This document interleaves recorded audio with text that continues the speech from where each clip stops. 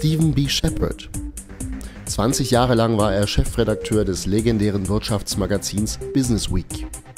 Heute bildet er junge Journalisten an der City University of New York aus. Im Interview wirft der 72-Jährige einen Blick zurück in die alte Medienwelt und beschreibt die Herausforderungen für den Journalismus der Zukunft.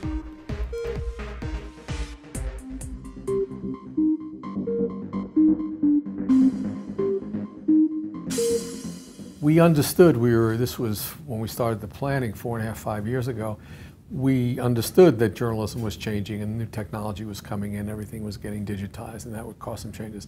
But I confess we had no idea just how dramatic the changes would be and how fast they would happen. That's the most surprising thing, just the rate of change that this is happening. So we were able to build certain things in. We designed the curriculum, I think, to take advantage of this new world. We hired faculty with that in mind, including Jeff Jarvis. We designed the school. The whole school is wireless, and so people walk around with their laptops and they're online wherever they are in the school. So I think we understood, but we didn't get it right by degree.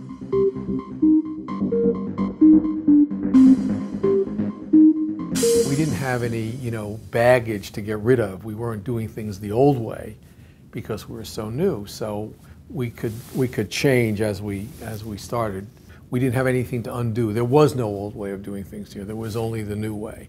And because it's a young school and everybody understands what the mission of a new school is, it's a startup. So you have the attitude of a startup, which means you can change. So what advice I would have to existing graduate programs in journalism, it's hard to say. You've got to change, and it's harder to change if you've already done one thing. It's always harder.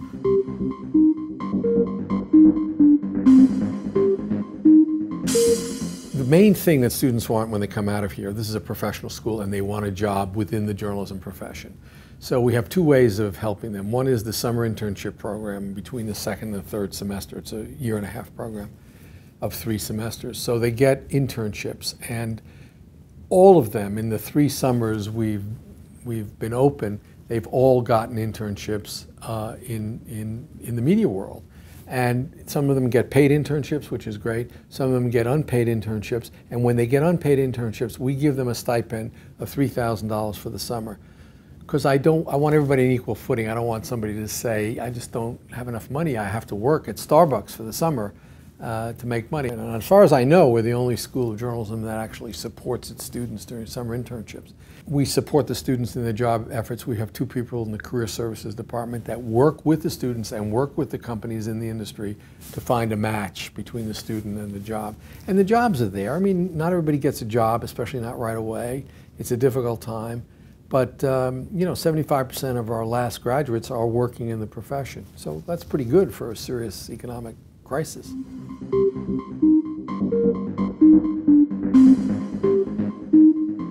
Well, it's hard to generalize because each student has a different interest, and some of them want to be long-form magazine writers for the New Yorker.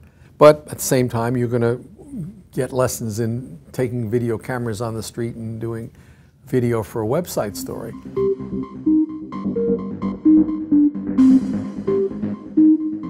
First of all, I think most blogs are not journalistic blogs, and they don't pretend to be. They're people giving opinion or doing entertainment or gossip, or they're hobbyist blogs. If you're a stamp collector, you can go to lots of websites that are just for you as a stamp collector, and they're very, very valuable sources of information, but I wouldn't call it journalism, and I certainly wouldn't call Paris Hilton journalism.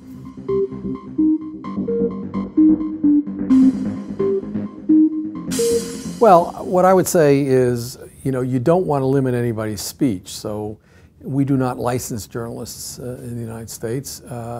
Anybody can be a journalist. Anybody can write anything they want.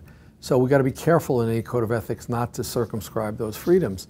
But I don't see anything wrong with a code of conduct or what some people call etiquette for bloggers. And then, it's voluntary, but it could become a standard where people accept as a best practice of journalism in this new world. So I don't see anything wrong with having codes of ethics for the new journalism.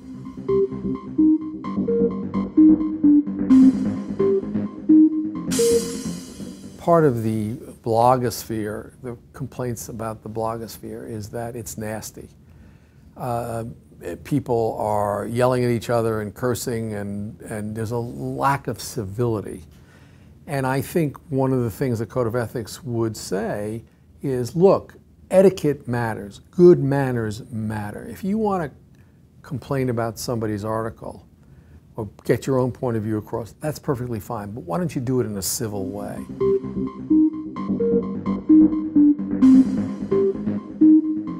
The main thing is that journalism used to be a one-way street. It was us, the content provider, talking to you, the audience. And now in this new world, it is much more of a two-way street. It is a conversation between the content provider and the user of that content. That's point one. So the second point is corollary to the first, is that journalism is going to increasingly become a collaboration between the professional and the citizen journalist or the amateur covering a community. Who knows more about the public school system in Brooklyn than a parent in Brooklyn who has children in the public school system? They have a strong interest, they know what's going on. We as professional journalists need to tap into those communities if we want to cover the schools in an effective way. It doesn't mean that every parent is right about the school system, but it means it's some information. And then you report with some other parents. And so we can collaborate with the community in a way that we were never able to do. It gives more people more voice in the process of journalism. Journalism is no longer a product, a newspaper, a magazine, a television program. It is a process, a two-way street. That is the most fundamental, profound change that's going on. And of course, the means of consuming journalism have changed. It's going to be much more mobile, much more multimedia, anytime you want it, any place, anytime kind of thing, instead of waiting for the newspaper to come out in the morning. That's a major change too.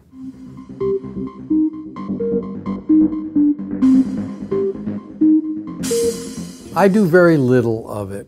You know, I find I do enough of it to understand what its potential is for journalism. But I'm not, and I'm interested in Facebook and Twitter as journalistic tools. I'm not interested in being on Facebook and have 150 followers or friends that I keep up with every minute of their lives. I mean, I don't have time for it. It doesn't interest me. I have enough real friends.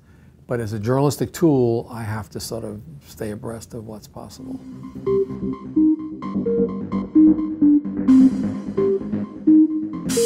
You shouldn't unless you have a passion to be a journalist. That is the number one reason to be a journalist, is that you really want to be a journalist. You have an interest in finding out what's news, what's important. You have an interest in disseminating that news. You want to comment on that news. That's why you should be a journalist. If you don't have that passion, don't be a journalist.